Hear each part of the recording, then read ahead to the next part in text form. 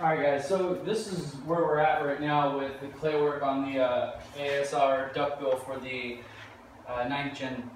So right now I'm probably only about 40 to 50% done with the clay work. There's still a lot to be done and a lot of shaping, but now you can start to see the general idea of what's going on and where I'm going with the design.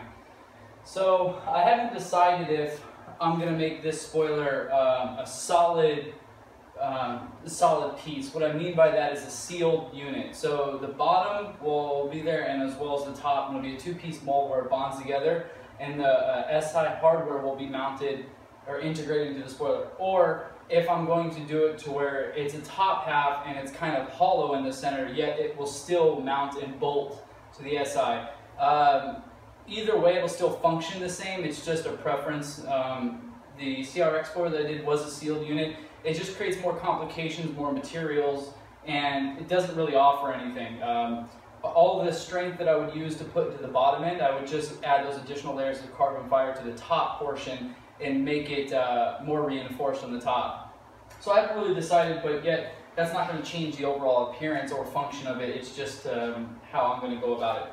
So I'll do a walk around of it and kind of show you where it's at right now. Like I said, 40 to 50% completion of the clay work. There's still a ton that needs to be done, evening out, shaving, measuring, and stuff of that nature. But like I said, you'll get an idea of what this looks like. So I'll do a quick walk around, and then you know, I'll go ahead and cut the video off, and I'm gonna attach this to some time lapse too. So let me do a walk around and show you what's up.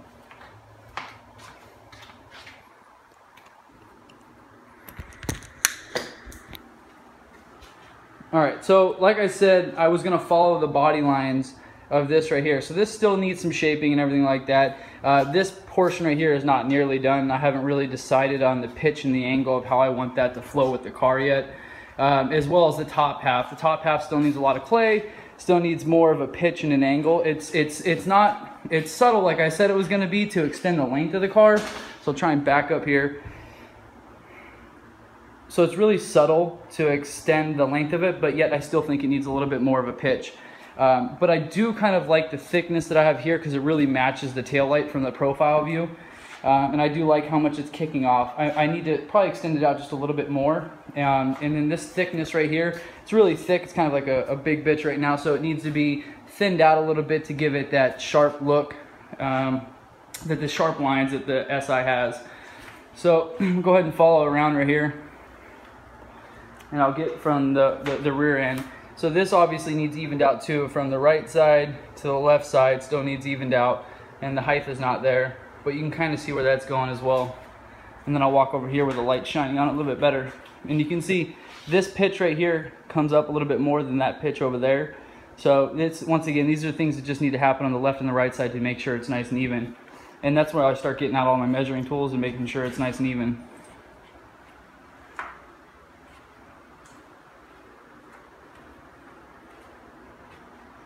So you can get the idea of where that's going. I haven't decided, because right here the Honda logo is right here, so I haven't decided. This is obviously going to come down just a little bit more too. If I'm going to have a little niche for the Honda logo, those little details really make it, just makes everything pop a little bit more. So I haven't really decided if I'm going to do that yet.